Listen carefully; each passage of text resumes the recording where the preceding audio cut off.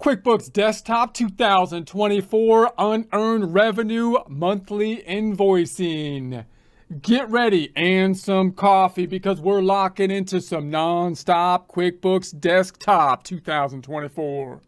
Here we are in our QuickBooks Desktop sample company file we set up in a prior presentation using the enterprise version of QuickBooks Desktop so we can focus in on the new unearned revenue feature. Under the view dropdown, we have the hide icon bars selected and the open windows list selected. Open windows open on the left hand side, and the company dropdown, we've got the home page open as well. Going to the reports dropdown as we do every time. Company and financial, looking at that balance sheet standard.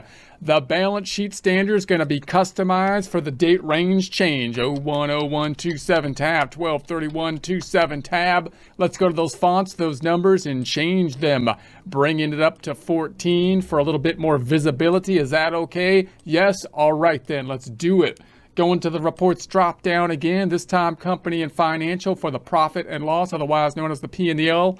We're going to then change the range, 010127. Let's go this time out to, I think we're going to 103127. Let's do that. I think that'll be far enough because I want to see this one on a month by month breakout because we've been running our scenarios on a month by month. The current scenario was in June, and then we'll do some of the payments going forward, so it'll be a few months out as I see it now. So we'll just customize this, fonts and numbers. Let's bring it on up to 14 as well so it matches the balance sheet.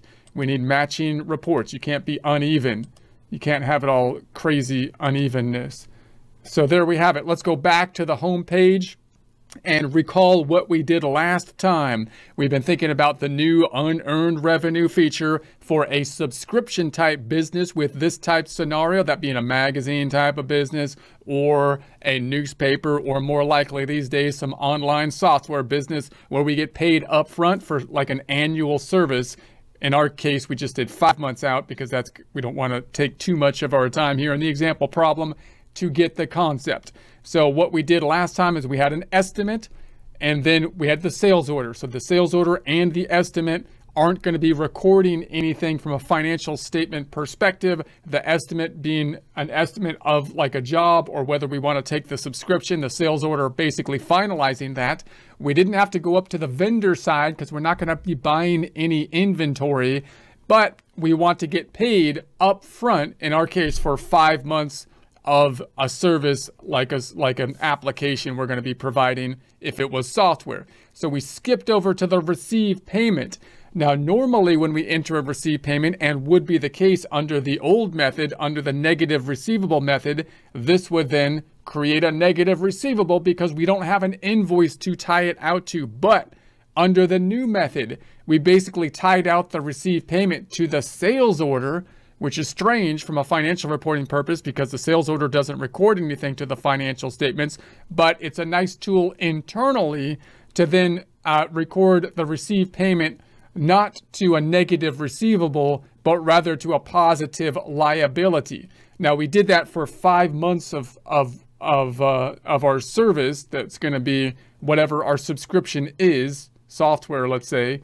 And then each month that passes, we can now create the invoice. The invoice now recording the revenue as we earn it as time passes and reducing the liability of the unearned revenue. That's the classic journal entry. Notice the other thing that we kind of want to see, however, is this information on the back end in the subledgers, which we usually see in the subledger related to the accounts receivable, which is a reason I think that QuickBooks uses a journal entry, which will be an added thing. So let's go to the balance sheet and check it out here, just so we can see what's going on. Here's the AR. If I go to the reports to see the report related to the AR, customers and receivable, let's go to that customer balance detail report and let's customize it so it's a little bit larger if we could.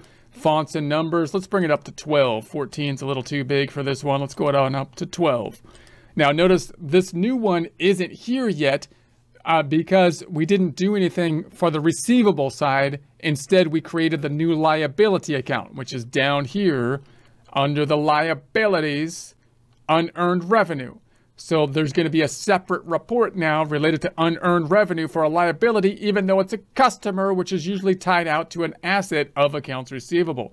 So if I go to the customers and receivable and I look at the open prepayments by customer, we can customize that report. We can bring it up to 12, let's say. Okay, okay, okay. So there it is. The whole amount is in there as of this point in time. 2 subledgers, a little bit more complicated, but on the plus side, properly being reported as a liability as opposed to an asset.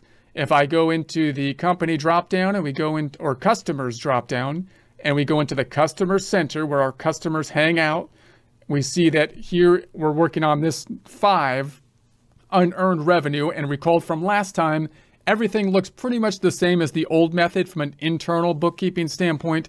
And the internal bookkeeping, if you used a negative receivable, was quite fine, right? Because you can facilitate the transactions quite clearly in here. Here's the estimate. Then we have the sales order and now the payment. The only difference is when I go into this payment here, it's a fancy payment, because payment usually means it's decreasing the accounts receivable, but it's not here because it says prepayment, which means it's going to be doing something to the unearned revenue, being tied not to an invoice, but a sales order. So that's a little bit tricky, but if that's your business model, because all of your stuff is subscription based, then, you know, that'll become fairly clear. You might not even use the other payment format in any case.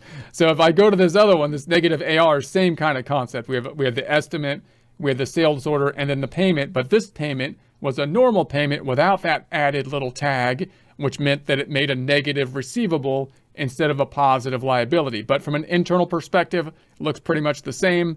And so if I go up top, the next thing that's going to happen is we want to make the invoices as time passes. So a month has passed. We've done whatever we're supposed to do, subscription model. Let's go into the sales order. And the beauty of breaking out our sales order for 5 separate months is that now we can create invoices from it. So let's create an invoice, but I want to create the invoice for selected items, not the entire thing. So I'm going to go to this one and say, okay. And then I'm just going to say 1 month has passed. And so let's just do that. First month has passed. Boom. And so there it is. Let's tab it out. This is going to go into 080127, let's say.